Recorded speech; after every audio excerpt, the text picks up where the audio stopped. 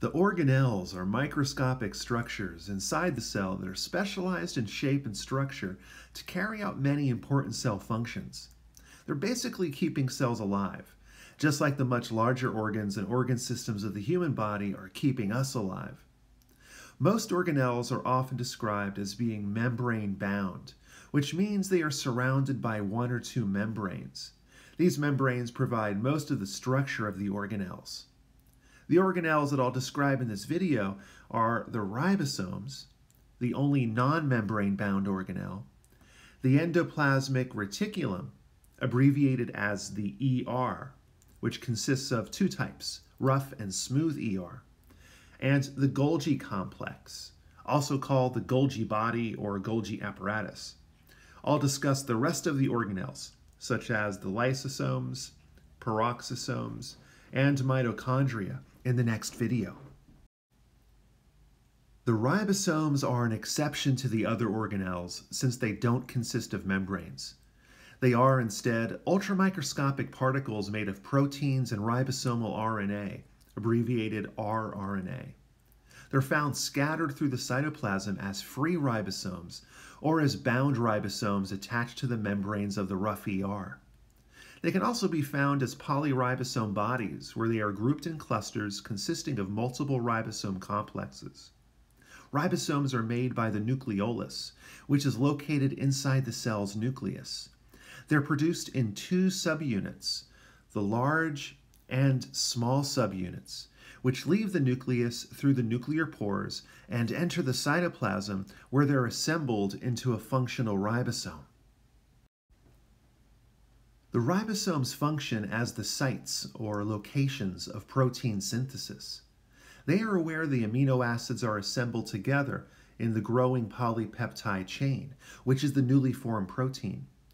The various nooks, crannies, and pockets of the ribosome, such as the A, P, and E sites, help align the amino acids as the protein is assembled and create spaces for transfer RNA, or tRNA, molecules to carry amino acids from the cytoplasm to the growing protein strand. A major organelle of the endomembrane system, the internal membrane system of the cell, is the endoplasmic reticulum, abbreviated ER. The word endoplasmic refers to it being located within the cytoplasm, and reticulum means a complex network of membrane tubules forming a maze-like structure throughout the cytoplasm. The overall surface area coverage of the ER is quite extensive, and it has a strong association with the membranes of the nuclear envelope. There are a lot of important communication and transport functions between the nucleus and the ER. There are two types of ER, rough and smooth.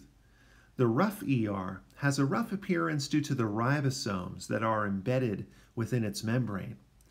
The smooth ER lacks ribosomes, giving it a smooth outer appearance than the bumpy appearance of the rough ER. Both ERs function as biochemical synthesis factories. The ribosomes on the rough ER play a major role in protein synthesis. The rough ER accepts the protein into its tubules and then processes and modifies the protein before it packages it in a transport vesicle and sends it into the cytoplasm. Think of the rough ER like a protein-making factory that is manufacturing and processing proteins for delivery within the cell. The rough ER doesn't do much secretion, with most of its products staying in-house inside the cell. The smooth ER lacks ribosomes and functions in lipid and carbohydrate synthesis. Think of lipids like oils and membrane phospholipids having a smooth consistency to help you remember this biosynthesis function of the smooth ER. The smooth ER is also a detoxification center, helping to neutralize alcohols and process various pharmaceuticals from the body.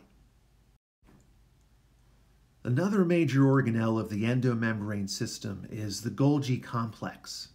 It also consists of membranes, but they have a different shape than the membranes of the ER. The Golgi membranes consist of a stack of flattened sacs called cisterns, which resemble pancakes or pita bread, having an interior space called the lumen that is able to transfer the various protein products from one membrane to the next. The Golgi complex has a direct relationship with the ER. The side of the Golgi that is facing the ER is called the entry face, or cis face. Cis means it's on the same side as the ER. It is the receiving membrane of the Golgi, taking in the various products of protein synthesis from the ER's transport vesicles. The vesicle membranes fuse with the Golgi membrane, and the cisterns then modify and process the protein, putting it into its functional shape. They then send the protein out of the Golgi through the exit face, or trans face. Trans means across. The Golgi packages the protein into a secretory vesicle, which usually exports the protein out of the cell through exocytosis. The Golgi plays a big role in exporting products into the tissue fluid, bloodstream, and ducts. Think of the Golgi complex like Amazon, which takes in products from industries, warehouses the products, organizes them, receives orders from customers who want the product, and then packs and ships the product out to the world. This is essentially what the Golgi complex is doing in the cell. There is a lot of secretion of enzymes, hormones, neurotransmitters, mucus, and a variety of other chemicals out of the cell. But the Golgi is also helping to assemble the various membrane proteins in the cell membrane.